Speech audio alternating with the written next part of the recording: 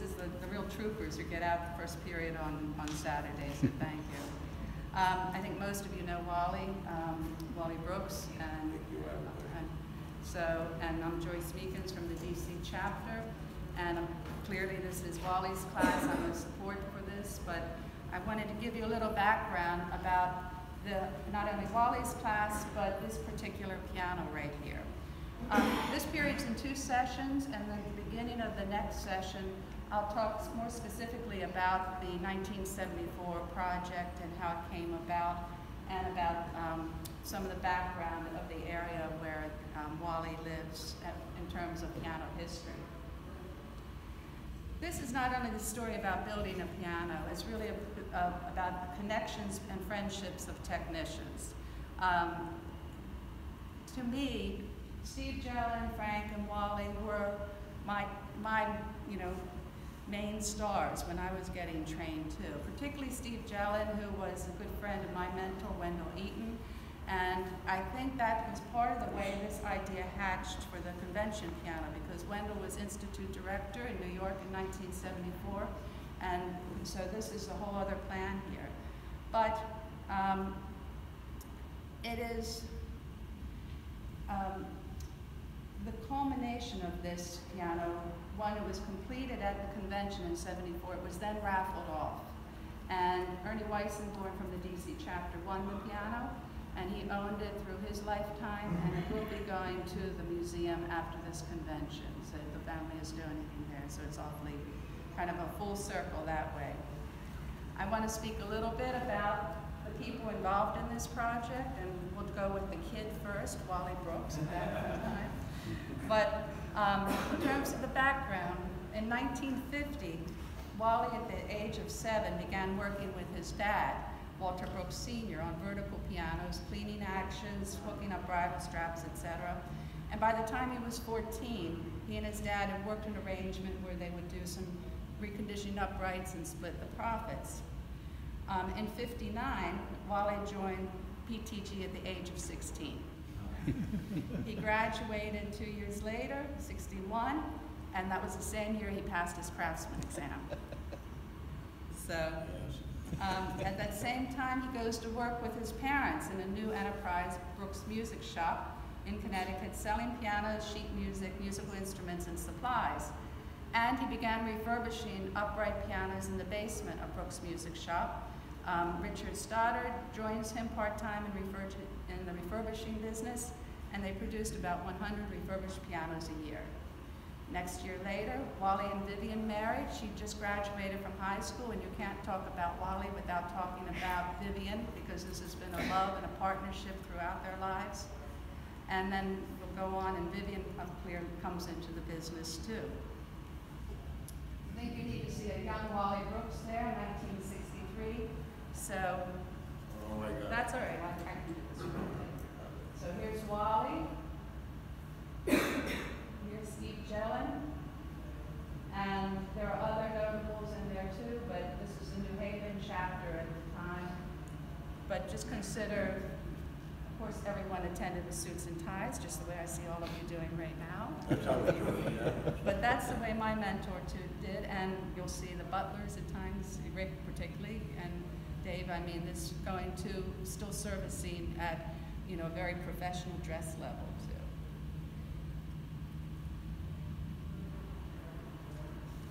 In 1970, the family Brooks Music Shop closes, and Wally opens his own rebuilding shop to complement his tuning and repair business, and also supplements his income with teaching guitar lessons. He begins a type of apprenticeship with Steve Jellin, being paid in the knowledge that Steve imparts. For example, replacement of pin blocks and soundboard installation. And this relationship grew into a very close friendship until Steve's death in 1977. I want you to think about throughout all of this how unusual this was to be doing soundboard work and this level of rebuilding at that time. I was in Wendell's shop at the in 1975, and what was standard rebuilding was repairing soundboards, shimming, doing action replacement, but soundboard installation was not the norm at that time, even though people tend to think of it as the norm right now. In 1972, the Connecticut chapter of PTG held their meetings at the Pratt Reed factory. Can you imagine having your chapter meetings at the Pratt Reed factory? And Wally was always an active member of that chapter, serving in many of its offices, and it was through Connecticut PTG and Pratt Reed connection that Wally made another close friendship with Frank Stopa. Head of Research and Development at Pratt Reed, Jelen Stopa, that was Frank, Jelen, Stopa, and Brooks joined together and began consulting on action replacement parts that were then available. And they modified undrilled actions at Pratt Reed for retrofitting new actions in older pianos. With the help and encouragement from Pratt Reed, Wally grew his knowledge and expertise in the workings of the piano actions, and at the same time, Wally began teaching classes at many chapter, regional, and internal meetings and conventions. And again, from that time point, I remember being with Wendell, and it was an innovative thing, Clemson action parts, where we had a chronic and lock, and it was like parts you couldn't get, and here, for the first time, what we consider standard now, being able to get parts that we can then adapt to actions. This was a big innovation at that time. 1973 to 78, the rebuilding business grows, and in 1975, Wally built his first soundboard press and begins replacing soundboards on his own, installing more than 480 new soundboard panels over his career.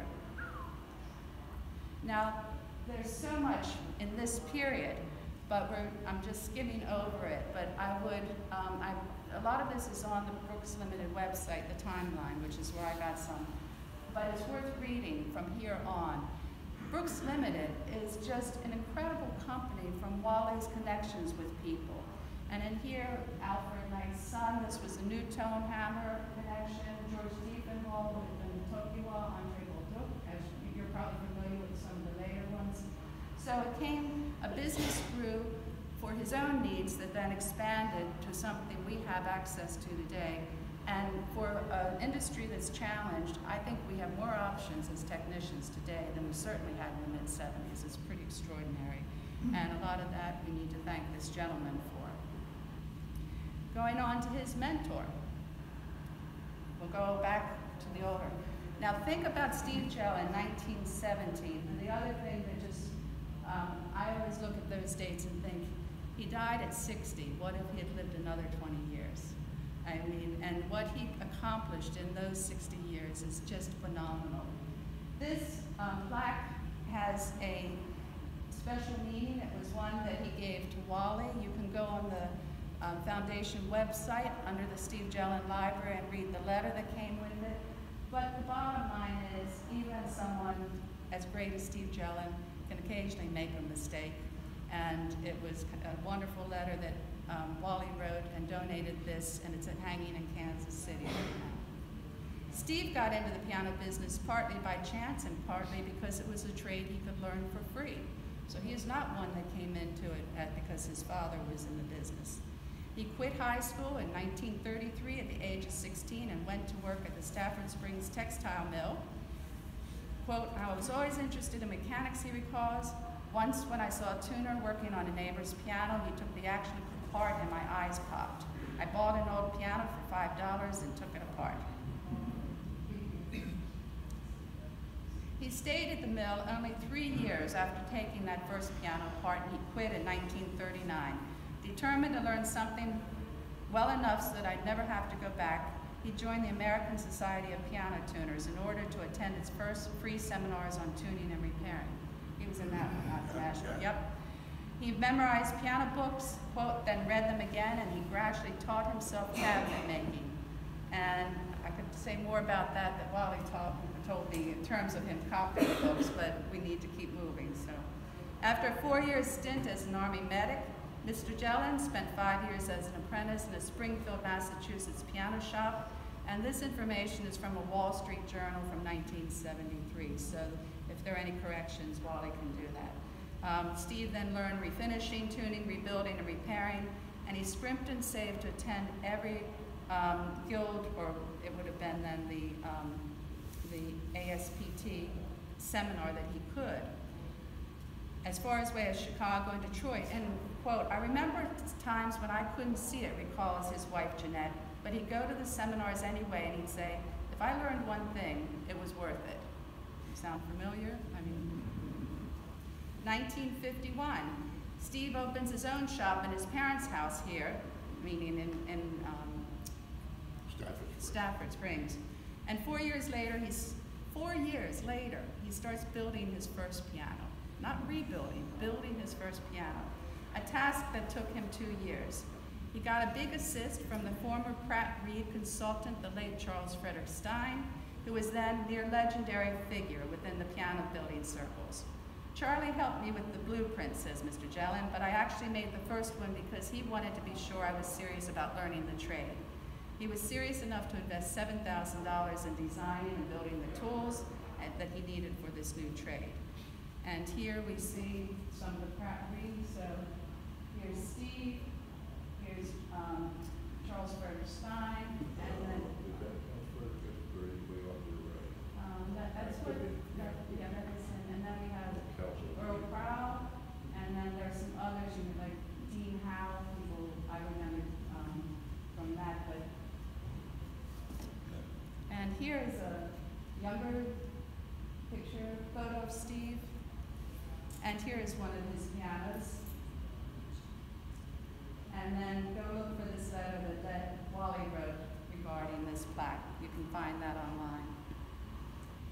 Steve passed away in 1977, and he had been a consultant to Pratt Reed, and they needed to find someone to fill his role as consultant. So they turned to Wally, Steve's protege. As part of Wally's education for this role, he built his own piano in his shop starting in 1978.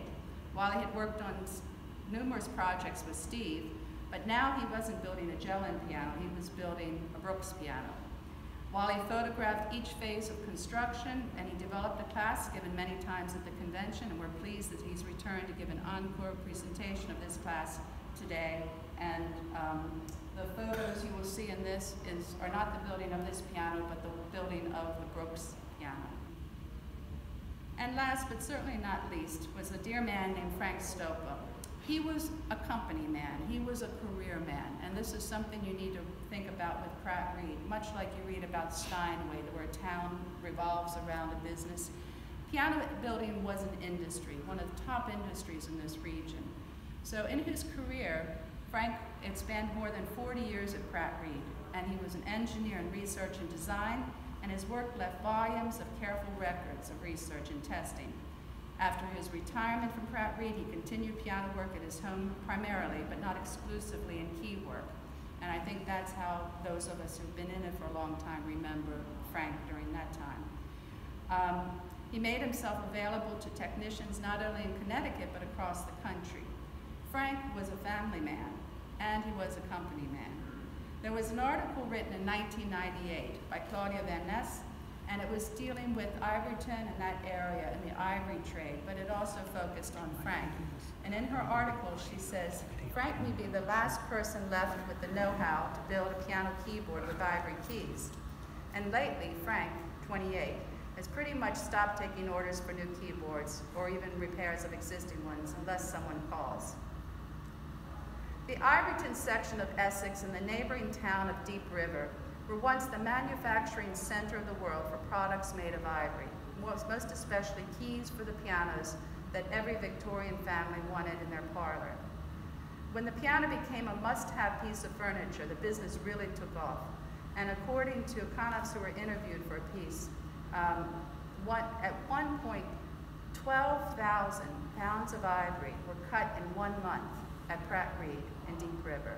So Pratt Reed started with ivory before it got into action parts. Stopa, whose father worked at Pratt Reed, remembers the tusks coming by train through the center of Ivoryton and Deep River when he was a boy. He says you can still see the marks of the tracks in Main Street in Ivoryton as you walk past the Copper Beech Inn, once the grand home of ivory magnate A.W. Comstock.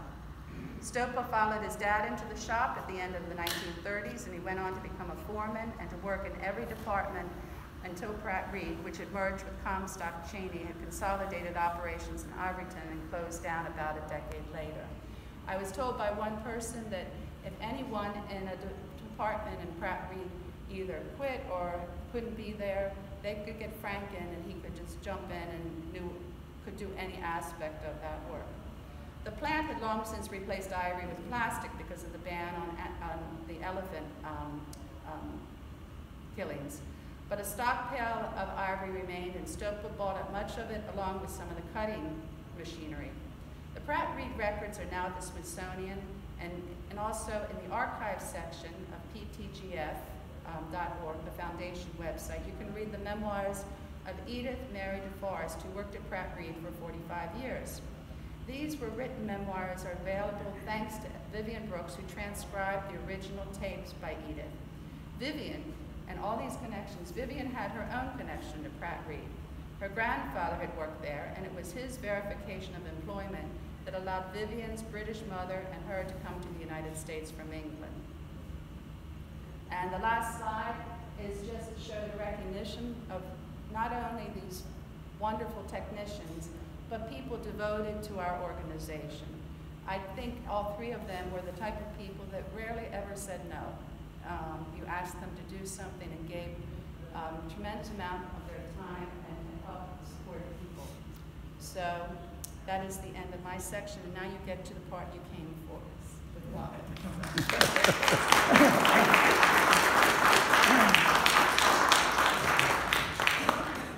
Thanks, Joyce. Sure. I didn't expect all that. My whole history or what? Have you been? I know, I've been digging up stuff, huh? Stephen Franklin, my mentors, and well, they were probably, Steve would, I'm trying to remember how much difference there is in age, but when I joined, you saw it was at 16 years old.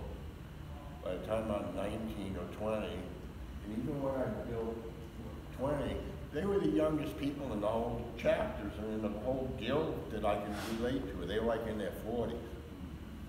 It'd be like George Diefenbach, it's the same thing. You know, when people wonder how I connected up to that. And they took me under their wings, and I got the free ride here to learn what happened with this. The models and everything. We had to teach it on a lot different way. We didn't all have fancy slide equipment or cameras, and we, you know, there were slides out there, but it's so expensive for a piano tuner to do slides. But the first few slides you're going to see in here were done with a Brownie camera. You get 12 shots. You can't screw up, and there's no delete.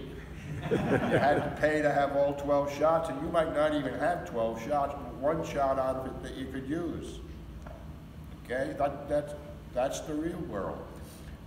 On top of that, I mean, automatically, any of you have done slide, I see David over there and a few other people. First of all, you got to take about 100 slides to get 20. Okay, you have a sorting board. That's before we had the delete, before it went digital. And that means you had to set up for all of this and stop what you were doing, go take the shots. So all of this, everybody was putting time in. So back then, this is more how we did. We got up and talked about it. Or we had to do hands-on. And hands-on was cool. I can remember doing one in Philadelphia, for 4 or 5 days with 20 people. And it was so good, but it was so bad because you weren't getting to very many people. If you can understand what I mean. We just learned ways that we could teach and pass information to people that would be much faster. So the little parts that you see here, these are the actual tools that you need to build a little piano, meaning a vertical piano. The vertical piano we're going to build is a standard upright piano with 5 or 6 posts put together exactly the same way as a big one, so that you basically. Now, the other thing is you can walk through a factory, in a vertical piano factory that's making a vertical line, you won't even understand what's going on because of the machinery that's making it. But here you're going to see each part of it, okay, as it's made. Hopefully everybody goes home with one thing. Is that what we do? That's all I have to worry about happening? I'm going to be sitting down most of the time because I can't stand up. I can walk a ways, but I can't stand for any length of time to be in front of you. And so if you don't mind, I'm going to sit over here and we'll go. It's about a 3-hour class. We've cut it to about 2.5. It's not really a class on how to do it, it's how it's done. Is there a difference? Okay? And hopefully we'll all get something out of this. There's part 1 and part 2. I don't know if they'll happen to change at the break or what, but I'm going to try and move it along to get it to fall that way, because Joyce has got another little part for you in the second half, okay? The first half is about building the back of the piano, soundboard, pin blocks, and all of that, and making them and putting them together. The second class is how to actually build an action for it, and we make a set of keys in front of you too, the whole thing. The keys were made, because that was all part of what this was about. The plate was given to me, and some of the parts were given, all the parts were I didn't have to pay for anything, from Pratt & Reed for Wally Brooks Education Fund. And all I'm doing is trying to continue the education fund, okay? So everybody gets something out of it. So that's kind of where we are with it. So let me get used to this. The one on the right. We'll get the right. Okay. That's Steve. I think you can see that down in the booklet. It flips, right? Am I going the right way? Yeah. This is a beginning, okay? I did have a drawing of a blueprint for this, okay? Charles Frederick Stein, it's a Charles Frederick Stein plate and piano, okay? Charles Frederick Stein was a piano designer up in Chicago originally, and he did a little bit of off in the Milwaukee area. But he had a shop in downtown, almost in downtown, I believe, Chicago. And he also made some small grand pianos, very, very good quality. Some of them odd. He used to have this violin bridge, one of those bridges that might have been about yay high or something. But his basic piano, you know, they were pretty good quality, anything, a real good woodworker and designer. Then he could sell like this upright piano, which is the 40-inch console that's around, and you'll see it when you're tuning the piano, designed by Charles Frederick Stein. Is a piece of junk, because they'd all do, you know, we got into the 70s when a lot of those pianos were still being made, especially the junk, 60s, 70s. The end of that was to see how you could make it cheaper. So all of a sudden 6 posts came down to 3 posts or no posts or in the back, that kind of stuff, okay? Everybody got the picture. And they'd also, you know, get them going down the line. You have to realize that an Baldwin Acrosonic takes 16 minutes to make. I'm talking beginning to end. Wow. That's how much time, or 16 hours, I'm sorry, wrong. You're gonna have to help me with lots of this stuff, okay? I don't do this anymore, and I always kept telling Joyce I was gonna tell a little thing. Wendell, her mentor, told one of the best compliments I ever had. I was probably 35 years old or less. And I was doing a seminar down in Washington, D.C. at one of the big hotels, a local seminar, probably. And Wendell introduced me, you know, to everybody, and I thought that, boy, this is the catch me out, first of all, to get introduced by Wendell, because he didn't hand out compliments real fast. But he told everybody that they had brought me down to do this class because I forgot more than most any of them ever knew out there. Well, I forgot more now, and you guys know a lot more than me, so you'll have to remind me of words and whatever I fall into. I'm just going to cover my spell, cover my butt, you know? A second. Okay. Anyhow, what we have to do is come up with a way to build a foundation, and the foundation of an upright piano is the back of the piano. It has to be square, solid, carry all the pressure and so forth. Does everybody have an idea of that? And a press looks something like this, and I'll pass this around. I think you're going to see it. Maybe after it comes back, I'll take it apart, okay? But you can still look it over if we keep it tight, and all these pieces are loose in here. But basically, we have to glue this all together, and we're gluing the pin block down at the same time as the back, and I'm going to show you all the pieces quickly in a second. The posts that are in here, okay? And we have some spacer blocks going in, but we have to glue all of this up, and then we have to be able to clamp down on everything. Everybody got, I got it, Joy.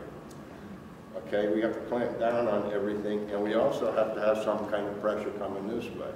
The actual press that we're gonna go put it in is gonna, all this pressure going to, is done with a fire hose.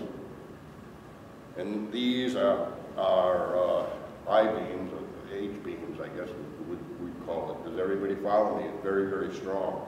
But it's two big tubes like this and that. So that had to be made, okay? Yeah, you can pass it around. Try not to turn too many screws so it all falls out. Get that back to me. Okay, let's see if we can put this together at the back anyway, pretty reasonable. Okay, now you can see the press. You can see it, the press to put it together where those screws are, the metal screws, they were threaded wooden screws. Steve had a whole set, which I ended up with. I think Amy, most many of you would know Amy Banovich. Amy, did she go by that? Yeah. She hasn't now. But we could thread all different sizes of those wood threads and do all kinds of things like that. Okay, on here,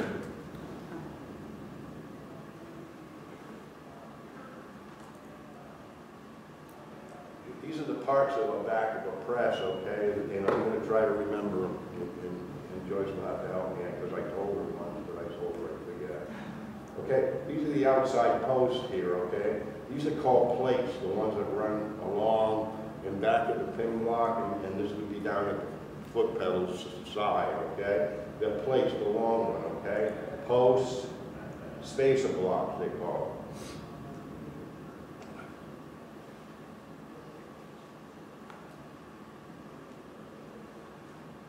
So the other thing that you had to do in the press, and this is just jumping to it, is we had to make pin blocks, okay? And they were just clamped together. Most of this pin block stuff was all bought, it was paneled. Does everybody know what I mean?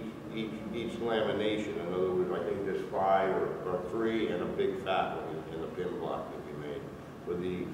I mean, and it's all quarter saw maple. It was all cut and paneled together so that, in other words, it's not just one long strip of maple, but the ones that go this way, yeah.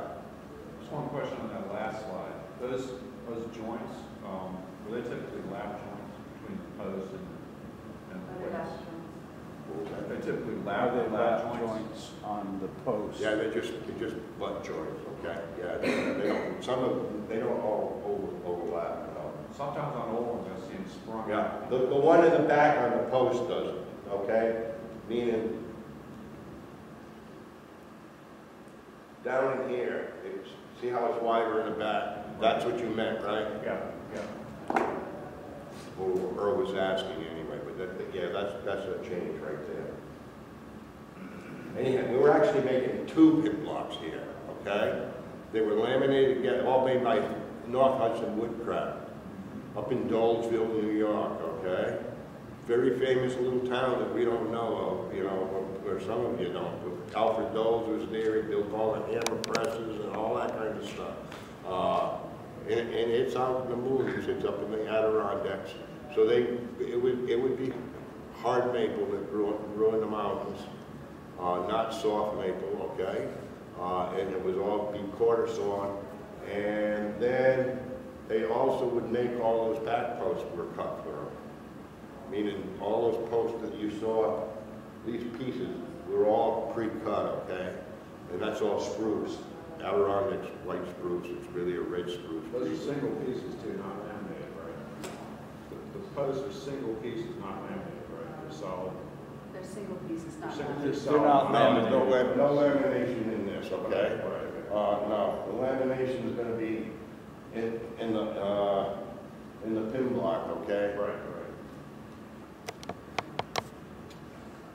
See how there's 2 there actually? Meaning, you can see it right here, but we're planting to get, this isn't hardwood, those are just calls, let's call them, for a name anyway, okay? Okay, and then we glue it together. You know, we use all plastic resin glue, or almost everything, formaldehyde glue. There's people that had to have pianos, you know, that couldn't have any formaldehyde in, but all furniture was put together with that, very waterproof. Takes a lot of pressure to build it. These are the metal that I told you that made up for that wooden part that came around.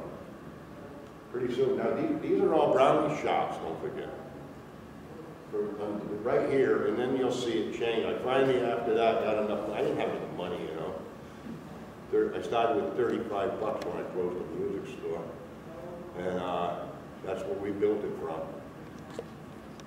And so after I got some things going, I took and I bought a 35mm camera. Nothing like your phone, because it wasn't automatic or anything. You had to go learn about photography and how to set up f-stops and all of that stuff and light stop. Now that might be 35mm right now. Still a film though. Okay, I think you can see how it was all pressed together. Pressed from here, and now we're up to here. We got all the names, so we can keep going. Okay, the next thing we have to do is make a press, or make a soundboard. Very similar to this, and you can see the Go Bar press that we made here. I had a Go Bar press also. And it's going to be pressed on a belly board that's down here. It has a curve in it. Hollowed out like the inside of an orange. Let me put it that way, okay? And except it's not round like an orange. Well, how can you have a curve that's not round? I know. It's a natural curve. What's the name of it, David? What kind of a curve is it? Okay? If you took a piece of stick and you bent it, that's the curve. And that's how you bend it. My belly board happens to be made, it's 55 inches. You have to have a stick you make. I don't see one laying there. But there is a stick called a straight edge stick or a curved straight edge, okay? And it's got the one that goes this way, and then on the, it's about this wide. Is everybody following me? And the bottom one's the same curve going inside and then outside, okay? Does everybody follow? But the curve was actually made, if I wanted to make a 1/4 inch curve in this, I'd put a nail here in the middle and bend it down a 1/4 inch, and then I'd just draw a line, and that's the curve I gotta make everything.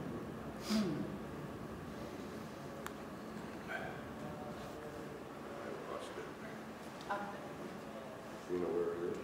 Under the bed. But first, I'm going to change the side and I'll get. Is it on the ground? Oh, there it is, I got it. Okay, and so this curve that was in that belly board was one place. We also put a slight curve in ribs. At least to make them all square and everything, and it does have a slight that same curve. And I'm not giving you a soundboard class, I'm just kind of showing you how the whole thing gets done, because I don't have time to do it all mostly, okay? But still, if you're going to build a piano, you have to be very, very careful with moisture content of wood and controlling the wood. So you had to have what we call a hot box, or it's really a little kiln of some sort to control the wood. And the wood all had to be, in the soundboard, we actually, before we heard it was banged, we brought it down to about less than 4% relative humidity or moisture content in the wood, almost to 3 just before it was blue. But if anything, in all kind of the wood that goes into the piano and any kind of furniture in this country was always brought to 6%. Some things are set up at 8. The reason we had a lot of trouble with pianos that came over, early pianos from Europe and everything, their moisture content only ever had to be brought to 12%, which is like lumber that we build our houses with. Even if it was kiln dried or dry, but that's where they only work from. Because back in the early times when those were built, they didn't have the They had a lot of houses and everything, but they worked with the idea they didn't have real strong central heating systems that dried the houses out like we have, and they didn't run into that. And they didn't also, the countries were very small and they didn't cover as big an area, meaning as bigger an environmental area that changes it. Anyhow, that was a little neat moisture meter thing. You stick a couple probes in there, run some electricity through it, and it would tell us what the moisture content of the wood was. Okay, a little block, just like you can see in this press. I'm not going to pass it, but maybe I can. Anyway, a go box that runs like that. And I can remember, I think I had 160 go bars. No, but the 160, I had 100 go bars. But each one of them was measured so that it pushed down 160 pounds. And how do you make that? You know, we had fancy things to do here. So you took and you cut them to a size that was thing, and they're all hickory sticks so that the memory goes back. And we take them, we make them with a bend, we push them in just like pushing on here, except we had a bathroom scale under here. So you took and you did that, and you made them, and they come close, but because of the grain and everything was different, so you push it on the bathroom scale until it started out, and then you'd have to bring it over. I had a big belt sander on my table saw, with a sanding wheel, you know, and we'd sand it off until we got down to somewhere, and then I had them marked. We had different colors painted loose around them that went from 145 to 165 in 5 degrees, something, and to get an idea where I wanted to put them a little or something. But very important to have real good contact on the ends of anything, because, okay, you got to clamp everything down. So you got to, you know, you sit here and think about 100 bars, 100 sticks going 160 pounds. You add that up, and that's why you see such a massive thing. Couple ton, I guess. A couple Cadillacs.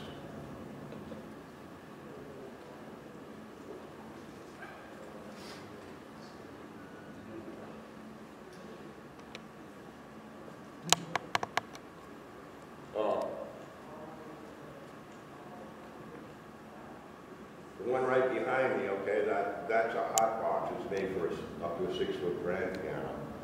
And a hot box is just not a hot closet like people think. They can just throw a bunch of damp chasers in and heat it or something.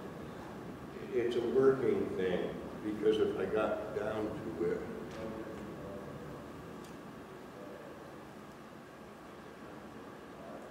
you notice a little hole right here? Well, there's another one right behind the post. There's also a hole down here and a hole down here, and the same thing on the other end. Because what you're doing is you're heating the air, but you got to let the air escape. So to heat the exchange in the air, so that we can finally get the humidity down in the actual hot box.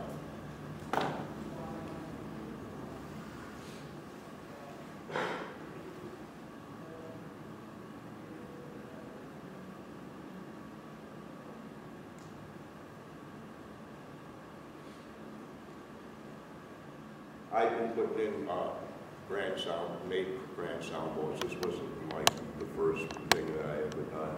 I don't know, it was probably the first upright, but it might not even have been the first upright that I think I did a Steinway upright one time. Soundboard. But you can actually see the curve making up that we talked about. Kind of if you shoot down in that picture, it's not too bad for one anyway.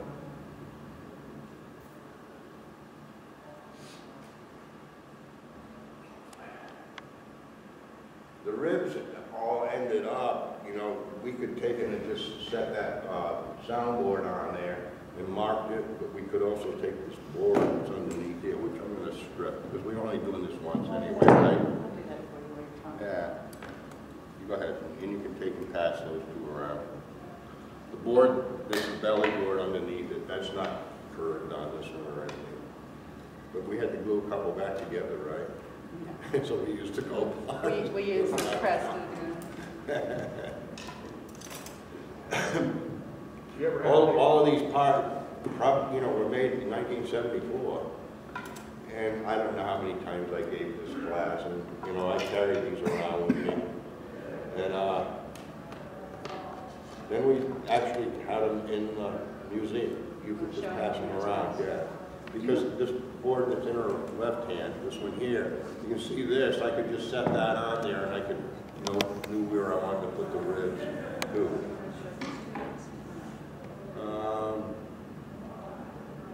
Yeah. We're just going to do this. We're going to pass this around at the same time. And this is actually, because the soundboard, after it has ribs on it,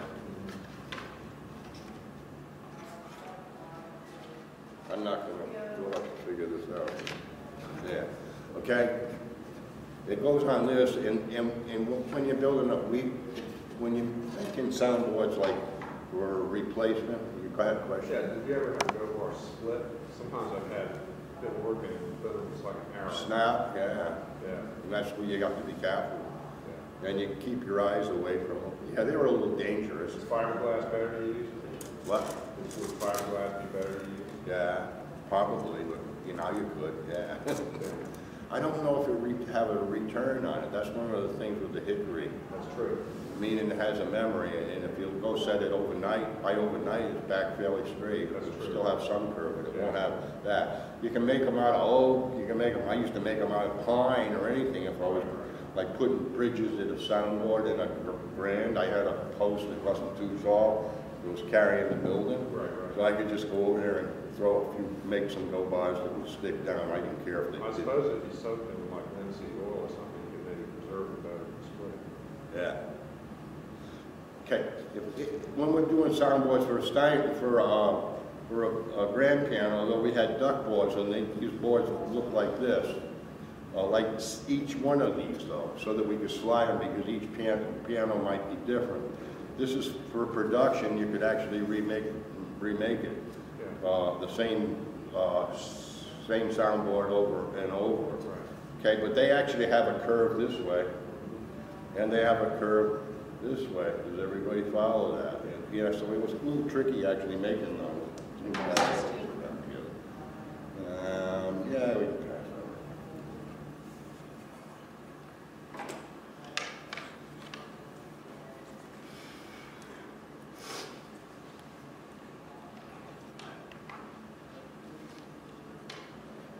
This is a liner. It's called that piece that's on the bottom, okay? That's called a liner because on the next picture there is one being glued in coming down the sides here. I don't have to give you the. Boy, this thing is a little tricky, isn't it? Yeah, right here. Okay, and now you got a liner, and there's one that goes across here. They are also got this curve in it. The two-way curve, everything's got that little curve so that everything's going to go back and mate, okay? Nothing's going to be pulled and unnatural. That was kind of why that curve that we built into it is natural, because wood doesn't like being bent unnaturally. Kind of like the curve in a grand piano, that curve is actually natural. In how many Steinway Adams bridge comes off at the end? That's because that's unnatural. I think that's a good one to pick on, right, David? Because every one of them is going to have a loose bridge at the end, and that has to do with that bend.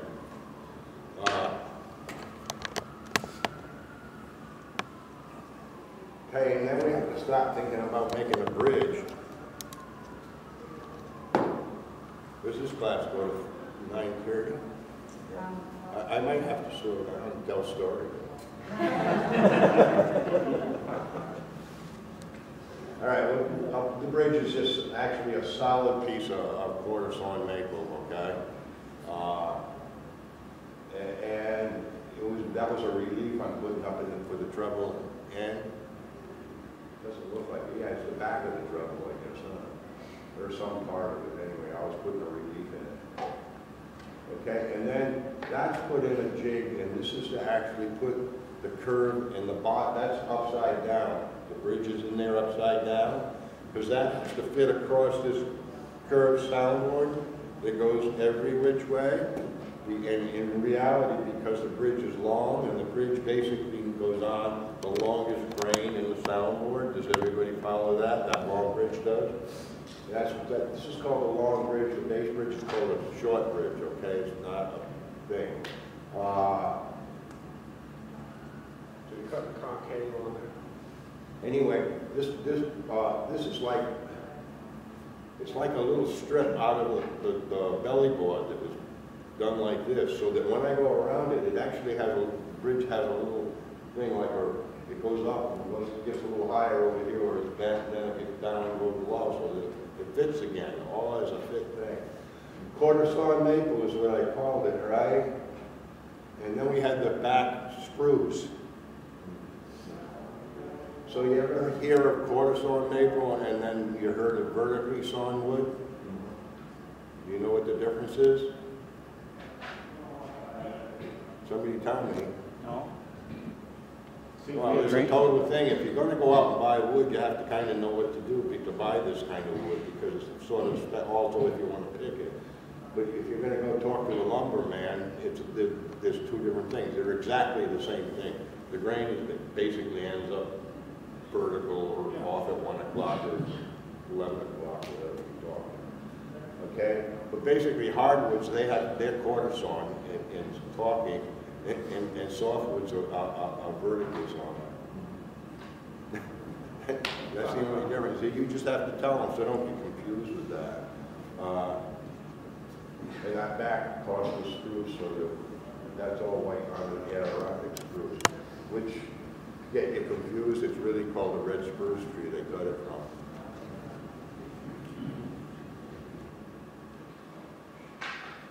Well, after we got the soundboard down, I don't think the soundboard is glued down yet or anything. I know, I can see it, that it's not. But it's in place, and it's also, someplace here has a pin in it, so that it goes back to the same place every time. Does everybody follow me? Okay, and I think it's a bridge pins to make sure that it's mating, and they're called mating pins. Okay, now, there's another pin that we're doing, because this is the first time we put the plate on it. Somewhere along here, you ever be tuning the piano and all of a sudden you see the back of something that looks like a tuning pin coming back out at you? Those are mating pins also, because that's mating when the plate's going in, so that it goes in and out, because it has to be taken in and out no matter how. When you're building a piano, it has to be put in and out a few times. It has to go back to the same place every time.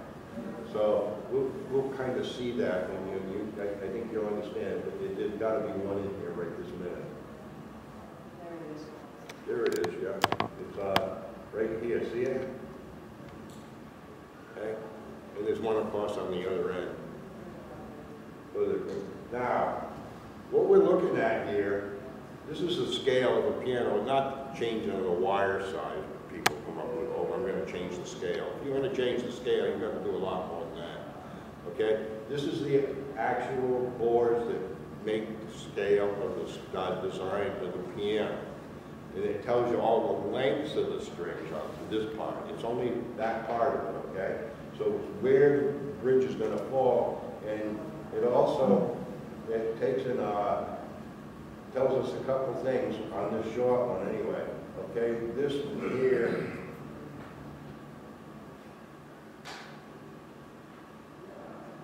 I'm not sure, there should be one that goes to the third tuning pin. Okay? Looks like and then this is the B-bar. We might get some other pictures of some more. These are the bridge pins. Does everybody follow them? How they're falling? Okay, so I have put that bridge on and set off, I think there were 6 of them, maybe it was 5, of these scale sticks, and they would stretch out, but they all had to match up, and I had to make sure that the bridge pins or markings were going to land on the bridge. Does that make sense? So you're locating the bridge there? Yeah, I'm locating where the bridge is going to go. So of course, once I got it in place, I probably just put a little pencil marks or something so I could put it back there.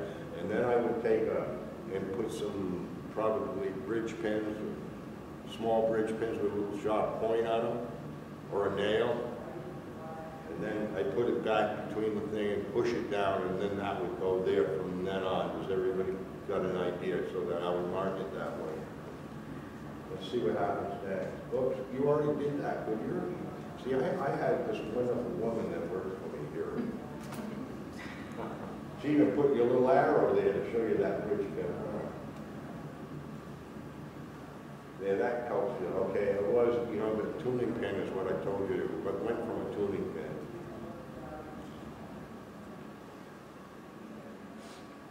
And actually, I'm building and this is a scale C, and then this scale G's. That part, this part of it's always the same, and the different scale letters, and that has to, what it has to do with where the back is more than anything, how many posts are in it, and so forth, and it has to do that with the plate. Okay, after we know where the bridges are, then they get glued down too. Underneath, that's that board I send around that I call the duck board, that sets, okay? That's so we don't take the curve out of the soundboard. We have to still clamp it down quite tight. Okay, after we have this bridges on, I always dowel them, but we also take them and screw them with buttons also in between.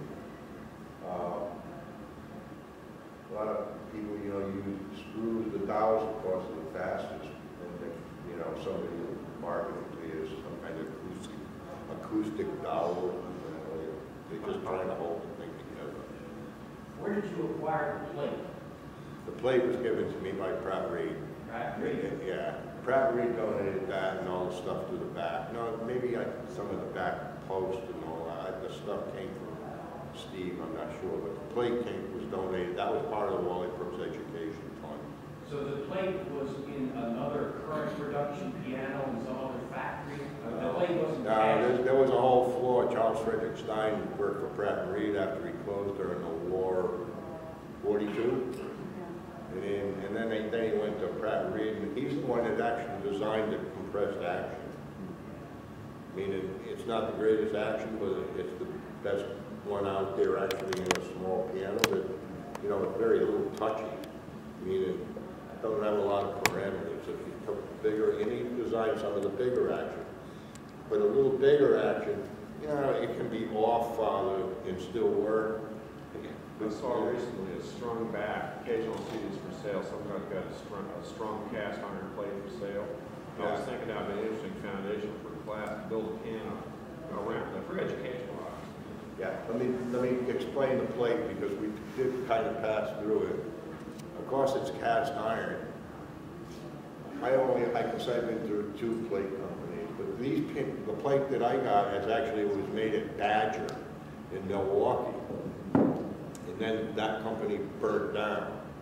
Now, somebody might have to help me with the name. Wickham was one of them. Kelly. Wickham, okay, down in Ohio. And I went to the other one, Kelly. Yeah. Oh, With both of them. That's probably the hardest working people that build stuff with the piano industry. Let me tell you, those people with that hot metal floating around in these great big vats, and it smells. And other than the smelly part of making wool, that wool factory, that's a horror show too. And you see, there's a foundry up in Pennsylvania now. They do production work, but they also do custom work, and they now have basically it's like a 3D printer. Okay, what it does is I bet you they have that stuff now. Yeah, it's amazing. They can take a pattern like over the internet or whatever. They stick it in this machine and So 3D different, prints the scene, so you don't have And to they can do pattern work. make a 3D, because what you have to do to get this plate, we should stay with plates. We could pass this around and they get some feeling of it after I explain. What you have to do to make that plate, if I wanted it to come out this size, I have to make a double shrink pattern, Yeah. which is made on a double shrink. It'll say 36 inches, but it's really almost 37 inches. Okay? And you do all the drawings with that, and all the drawings, because now what I got to make is a wooden pattern. Right. I have to put that in and make another pattern, a metal pattern, if I'm going to continue to make it. You could probably make 5 or 6 of them from the wood pattern. I just want to make a point that actually behind our booth right now, although it is not an upright. There is a wooden pattern from the solar factory that belongs to Sean for a brand plate. So just while he's talking That about kind of stuff, you'll see that, okay, that's the wooden one, okay? So that got shrunk, now the wooden pattern made, so now you're taking, you make a real metal pattern for production. So that's gonna shrink, right? Now from the metal pattern, it goes into a pile of sand. Put it that's the old style. The old style was a sand mold that it went into. Well, this new one is still sand. What they do is they 3D print sand. It's like a inkjet print. I understand, but we're not building a new piano. Right, I know. Yeah, and we're running short on time too, if you don't mind. So what happened is now we put it in and we have to make another one. So the final plate is a double shrink. Does everybody follow me? Okay, and it has to have reliefs in it. That's why the shape of like the braces and everything come out at a little angle so that we could take this back out and also take the plate when it gets done. I think it's 7 minutes to make a plate when I was there, and I no doubt can make them faster than that now. But it used to be a big, huge room, size of a gymnasium, maybe bigger, doubles that size. And they used to, it would be all on this overhead, and they get all this molten metal. They have a thing that made a cope and a drag, it's called, okay, and a sand casting. And they come with and they fill them and they go way around. It was all on a moving belt. They came around and do it. Yeah, it was like they spent nothing. 7 minutes before they took it back out and got it cool. Then let it cool. It was hot, but it was hard at that point. Enough about plates. We have an idea.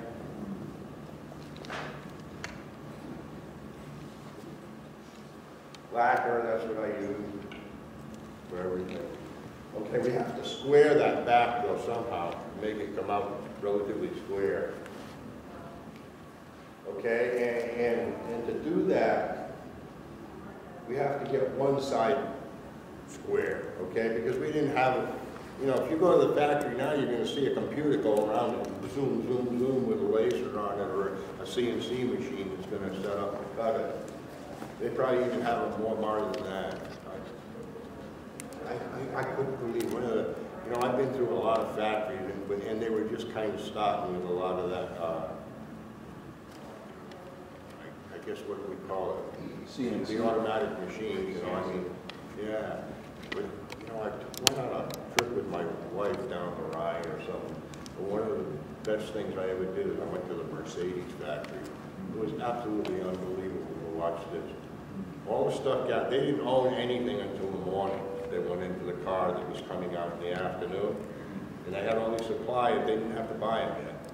They'd all showed up in the front of the yard. It was all in a computer, all the way down to every screw, nut, the tires that were going on it, and everything.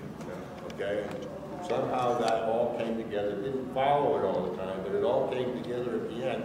And you could go into huge rooms as big as the biggest ballroom around. You have 2 people working in it. These cars flying around. And one time, about 3 people got on and did some hand work. It was absolutely unreal how much, you know, automation to it. And you build them in a day. That's, you know, they build a car like that. That's why, you know, they didn't actually build a piano. It wasn't very many hours that they built them. I don't know how far they get them down like now. It's unreal. Okay, we're going to square one side. Okay, and then from that side, I can use a square and bring it up, and this has got, those are just tracks so that I can take and square the top of the piano so that I can run a router across the square. Everybody following me? All right, and all right. And of course, it keeps going around the other sides, okay? Not with a saw, not with a thing. I had to do it by making a lot of sawdust. Project started probably when I was in 1978, maybe a little bit before. And I would work on it, and then it would get left for a month or something. Finally, or a month or 2 months, I wouldn't, and then I'd get a little bit more done.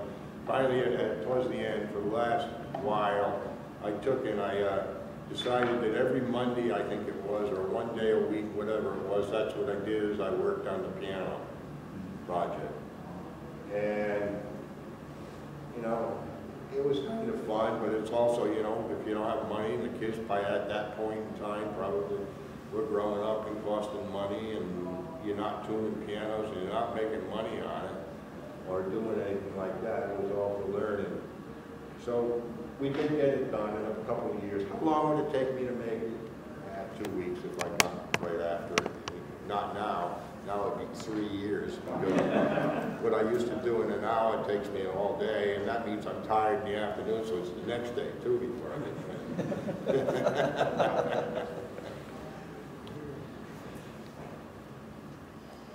There's those tuning pins, okay? I think that's probably where they are. All right, we're gluing in the soundboard.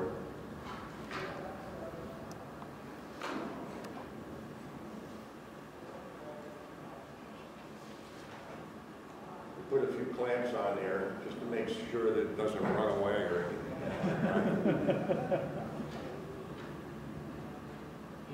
And, you know, like a laminate trimmer or something like that, just to square it off.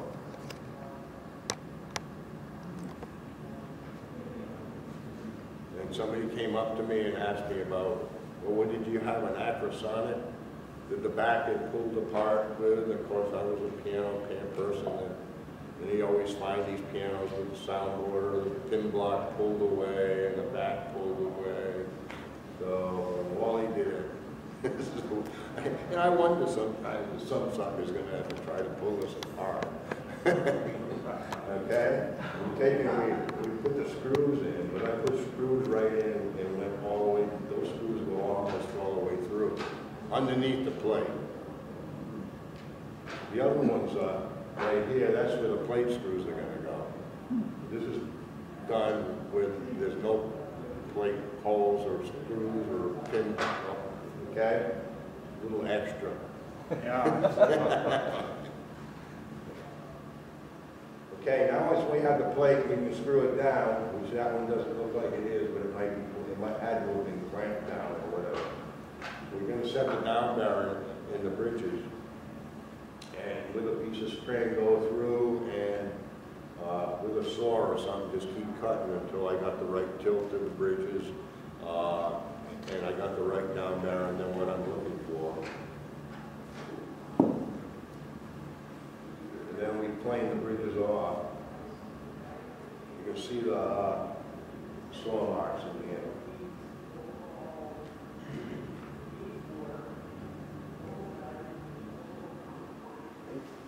I always mixed my own graphite. I never bought that drag. It was just nice and black. It was actually with Nickerson black alcohol stain and graphite, powdered graphite. And I put that on, and then you put it on, and anytime you put graphite on anything, it's how much can you take back off. Okay, and you got you know, I'm using a little electric brush to start with.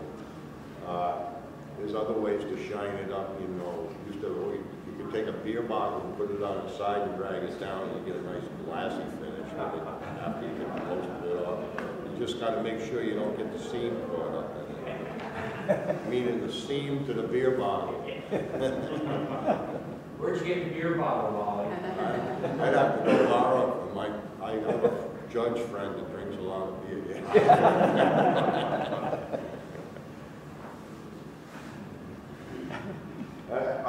All right, if he went to David's classes on bridges, he's probably using Nylar or something that he's using to copy it. But if it's in a factory, and they gave me these, so I didn't, you know, this came with my kit or something. But you can pass one around. That's kind of what would be used in the factory to find it. It's some kind of zinc. It's kind of a sheet metal, but it's very soft. I don't know if you know what it's made out of, but it already had all that bridge pattern in there. It wasn't something I designed.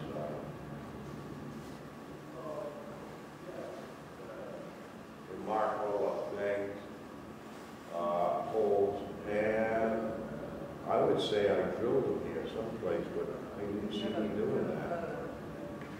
We might have a slide out of place. Someplace, you think there's a slide in there with a drill? Because they drill by hand. People think that, you know, even if they're drilled by a drill press, they still don't go in straight. Meaning you have to get, when you're finished putting a set of bridge pins in, you gotta do a little tapping and line everything up so it looks right at the top. What's your take on the cut bridge, yes or no, pro or con? I can't quite hear. What's your take on the cut bridge, pro or con? I mean, it's not happening. Oh, I mean, you're in a laminated bridge? No, where you have to cut out the bridge. I think he's talking about where the strut is going to go through. Oh, well, you don't have a choice but to cut that. Right. I mean, I'd rather have it connected, Right.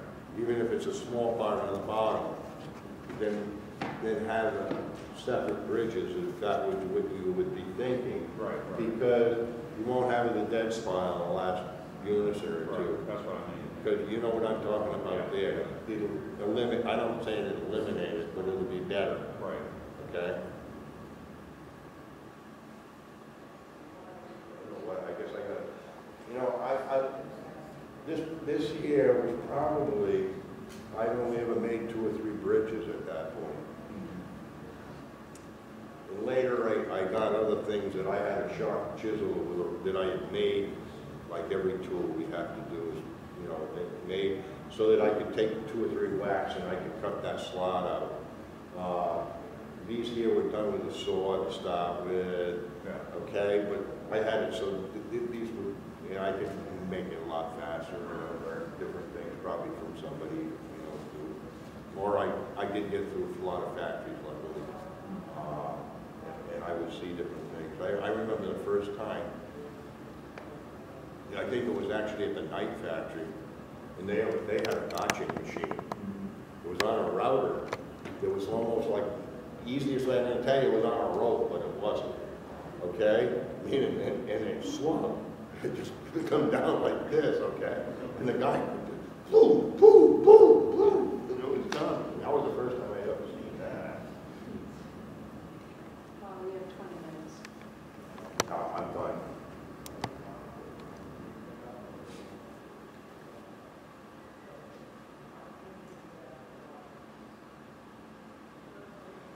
You know, and we're doing all the relief, and I think we're getting the idea of we're starting to have bridges and we're starting to make a piano. I always polish my bridge pins with a belt sander, but I do everything with a belt sander, and I actually had to use a belt sander the other day to make it, because the only thing I make now is stuff for Melanie all the time. You know? Not business stuff, personal. Not for the shop, for her house. Yeah, she decided that the rough-looking tops to the deck, you know, the posts coming up, they were tops when they were on there, and the squirrels that eat the sides of them. So I had to make 30 little squares. Yeah. Leave the man alone. Anyhow, so I do a little bit of woodworking. You know, and I put in 3 or 4 hours a day if I can, or whatever, or not. Anyway, I used to polish them off with a belt sander like this, and I had a guy working for me one time, a nice grand piano, I don't remember, you know, 6-foot Steinway or something. All the bridges, all carved out, put the bridge pins in. He was a good carpenter, a good contractor. And he was doing it, of course he had a fight with his wife. He used to work part-time, come in after dinner. Must have had a fight with his wife or whatever he did, and he's sitting there grinding away until all of a sudden there's a section about that big, right in the middle there, flush. You gotta think about, you know, they're flush, how do you get them out? You know, so and you know, it already has bridge pins in there, so it's not real easy to put the router back any way to route it out. First, you got to get the bridge pins out. So you had to kind of, you know, almost like a little chisel I made to go down. You know what I did? I took and I drilled alongside it until I could put needle nose needing those vice grips in, that big, on both sides, to get a hold of the pins, to get them out, plug all of that up and take a chunk off, okay? You got the picture. It costs a lot of work, so you don't go to sleep enough to do it. But, Is that the guy, same guy that used to fall asleep? starting to look like a piano work, but you see, okay, so we got a back of a piano. And I think there was a good picture of that. We can see a lot of things, like the way the pin block is really part of it, okay? The pin block is really 3-ply. This is quarter sawn maple. It might not even be quarter sawn maple, to be truthful. It's hard rock maple, but it's kind of the back part of the pin block. And that would be a typical thing you'd find in a thing. You don't end up with a 5-ply block like you'd have in a grand piano in an upright. The posting is almost completely basically, if I called it a standard upright, how they were put together. I'm not sure if Joyce goes into it, because we don't know each part of the class. But, you know, I told her, and I won't take all her fire apart, I said something the other day when she was there, of how, if just from my house, building these little pianos like this, we had places, you know, probably between I said to her, between my house and New Haven, 45 miles, there were probably 30 piano companies. Little piano companies. Some of you guys are old enough to remember television shops in the 50s, okay? Or even the 60s, right? They used to have TV repair place on every corner. Well, that's what the heck they had with pianos, you know. They were all in New England, especially. What kind of numbers did you go up with? She's gonna give you a little bit on that, I think. Is that what you're going after? Yep. Of course, a lot of those pianos were kits. And they do that in Europe a lot still, you know. They have these kits almost that you can buy, and that way you can put your name on it. The dealer can, it really takes any work on it or something. And you find all of these not decal pianos, what do we call them? Stencil. Stencil pianos, right. And it really is probably some kid's grandson or something, the guy that dealer or something, right? Even Baldwin did that with, what was that name? Howard, yeah, something like that. Okay, we got to here, we're gonna move. Because we still got a lot of work to do. After we do this, you can see those long screws I put in there?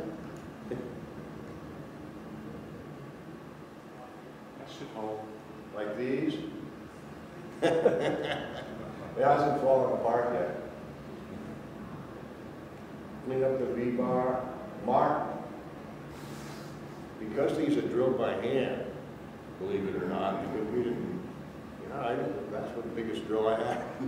Maybe not the biggest, but I didn't have a drill press, big radial arm to go over or anything.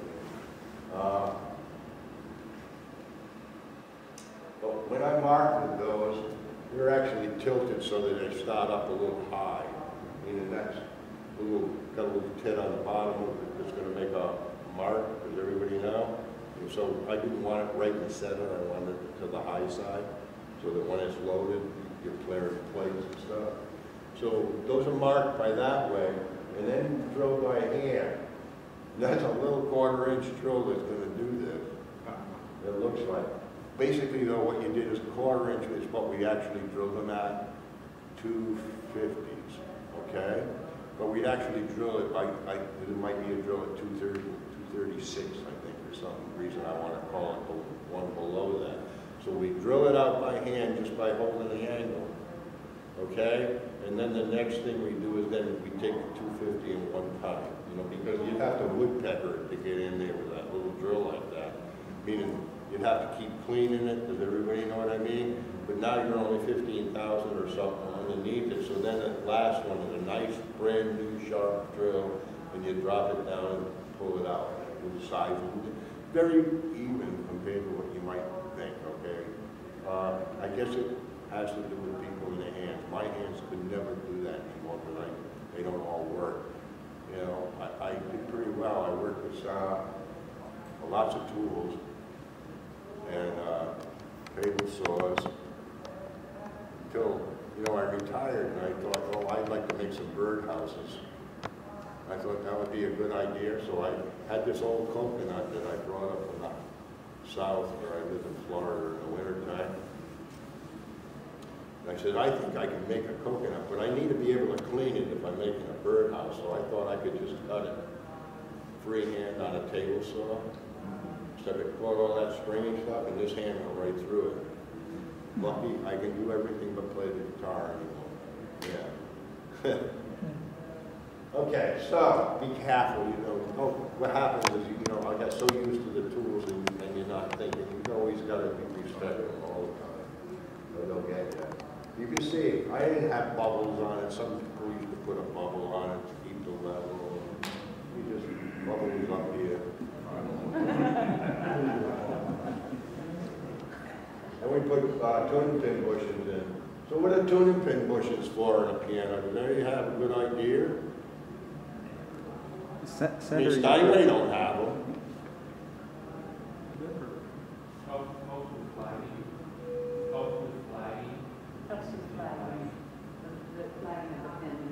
Oh, you think that's what it's for? That's because you're a piano tuner, right? All right, the real reason, there's two real reasons, okay? It does help with flagging alcohol, but that's not the reason. Okay? That's where you see it, and it helps you with that. It's a little steadier.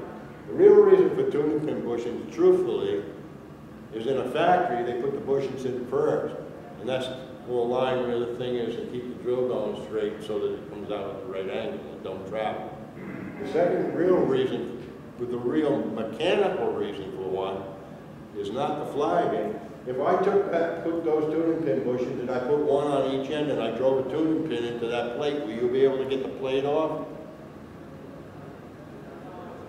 Did you hear what I'm saying? If I take the plate and I put the plate down, right? And I drill it out and I put tuning pin bushings in and I put one tuning pin on this end and one tuning pin on this end, will you be able to pull that plate off? No, do it 250 times. What's it doing? Shearing the piano plate to the pin block or to the whole back and everything, really. Does that make sense? Yeah. Okay, that's the mechanical part of what they're all about. Everybody got it that time.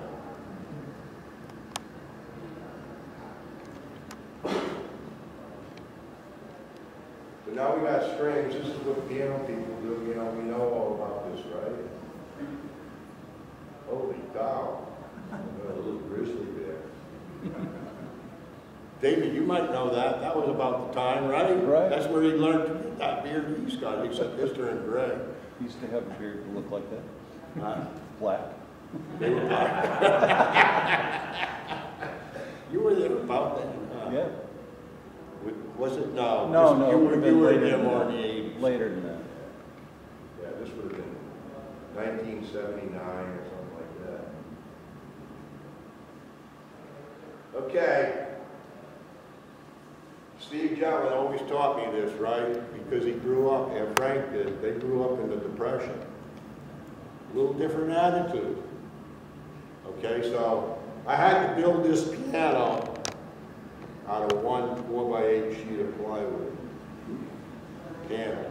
That was his thing. You couldn't waste anything. It had to be all figured out how to make every cut and do it. So you had to kind of think about it. And I did have a sketch one time that I had gotten from him, but I couldn't remember a couple of things. I had to keep trying. Because once you make the first cut and you screw up, you can't do it again. You almost need another piano. This piano is actually new kind of piano, okay? All upright pianos are made out of, the old ones are going to be made out of some kind of a center core of poplar or something like that. And then two veneers on each side of it, okay? So it's solid core piano. cut those. You can pass that around. If you take this is a real tight grain spruce. And this is a piece of a rib. Since I got all these toys here, I'll pass them around quick. Probably up in the 35 grains per inch deal. And you know, a lot of people, oh, the tighter the grain they gotta have in their soundboard and everything. And that's not true. Okay, it might look cool. But the soundboard, truthfully, the curve that I put in the soundboard with the mechanical curve that I put in, you know, like shaping the ribs and doing that, that's only part of what makes the soundboard. It really has to do with the drying down and then letting it take on humidity back to natural, which is 6 to 8% or thereabouts in the house. It could be way up in the humidity we have right now or in Florida if you didn't control it. Okay? It is how that goes. Now, if you take this, you'll have trouble keeping a crown or building a crown in it with a real tight grain because when moisture goes not down the grain, it goes where? In between in the soft spot. So you know, people used to ask me, well, my favorite number is around 12 or 14 grains per inch. You know, so I think I used to have a spec with Luke actually or out to you guys that would go 12 or 10 to 18 with decimal or something like that. You start getting tighter than that, you're going to have a grain problem. Yeah, if it looks good to you, fine, but don't complain that the grain, you know, you couldn't crown it.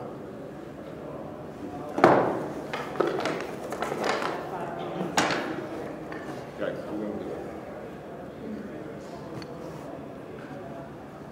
Your soundboard panels and pieces of stuff there, you can come up and take a peek at and see it. Anyway, we laid out this panel and we're going to put this panel together, so let's go.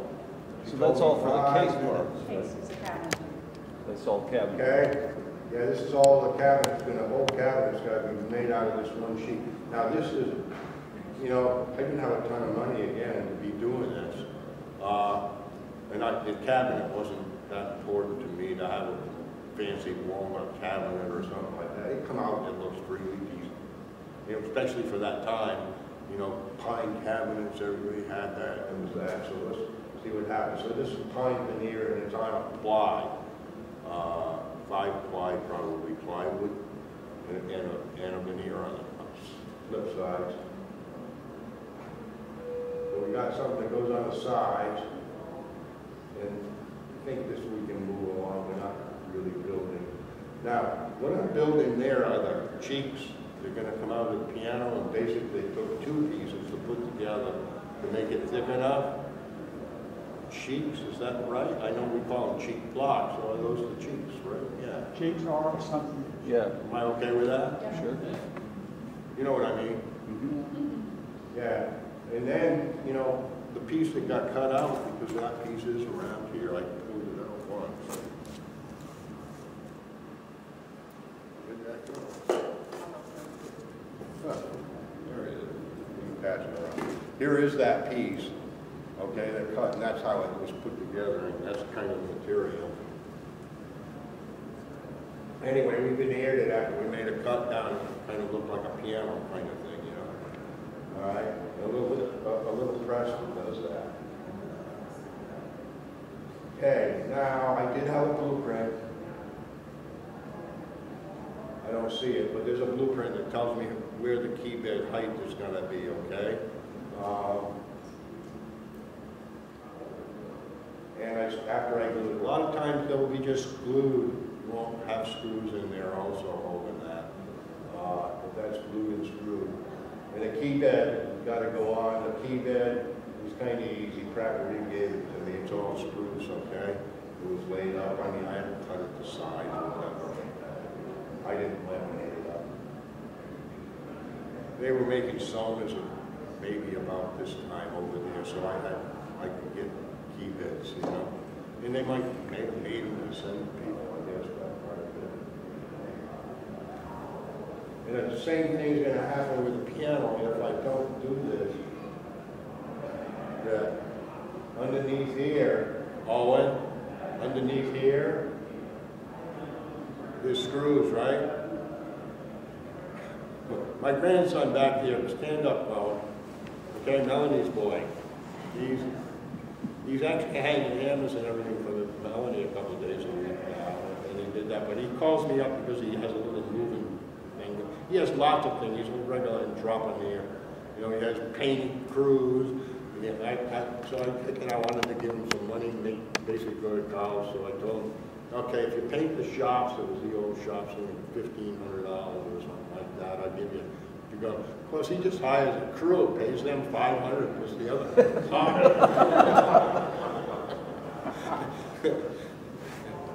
But he's quite a young man, so he's cool. But anyway, he calls me up one time about 8 o'clock at night, about 3 weeks ago. And he's got some piano. Was it in the basement or upstairs? An upright piano, and they want to bring it out, and they won't put it out. He's trying to take it all apart so he can bring it down the stairs. And that was when how do you get this off? Did you get it off? Yeah, you got it up. Yeah. He was Anyway, FaceTiming while he did what I'm really telling you, instruction on how to do see it. screws here, there's gonna be 3 screws Normally on any upright, 3, maybe 4, that will come across from there and come up to the chief. it won't be glued usually. Okay, scratch my head to do what? Because what do we have to do now? Build an action. We have to figure out how to build an action and build a set of keys to make it and put in. And that's what we make the keys from scratch. We're gonna make the action, not the action parts, but we have to build an action that's gonna fit that. So we have to take and have what's called a standard head scale, meaning the keys on the piano over here, okay, from one end to the other. That's a standard, if it's called a standard head scale. That's basically, though, so that if you go to play an octave, you're a pianist, you went to another piano, it wasn't a different octave. Does everybody know what I mean by not a different octave, meaning a little longer or what? There are shorter. Frank Stoppel, who taught me almost all keyboard. Steve Dillon taught me most about building the piano, okay? Frank taught me about actions and keys.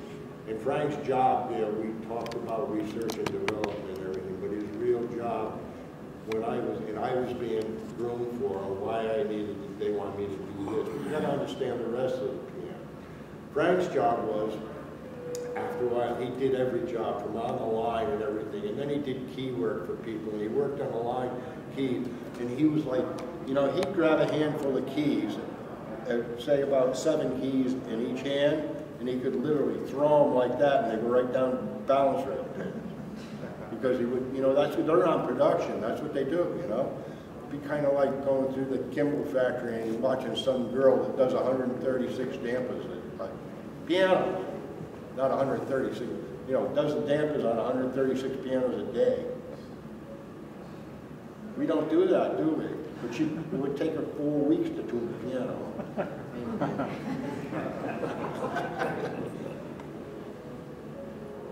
Frank's job was now we're going 3 minutes over because we're going to come back and we're going to build an action area. But his job was to take and have to, if you were going to build a piano, had a new piano and you wanted to buy actions and keys, you had to, a production one was 100, okay? They wouldn't make, so you had to go out and get all the measurements from the piano, like what maybe off of here, but there were certain measurements else and go see it, because Frank would actually prototype, make by hand 5 sets of keys and 5 actions that would go together, and they would be put in, and any changes had to be made then before they set up for the 100. That was his real job, okay? Besides doing things for technicians and making keys and showing you all how to do that kind of stuff. All right, we're going to take a break, but that's the other half of the class, and Joyce has got some other half of very interesting information, okay? We are on our way. Okay, guys, thanks.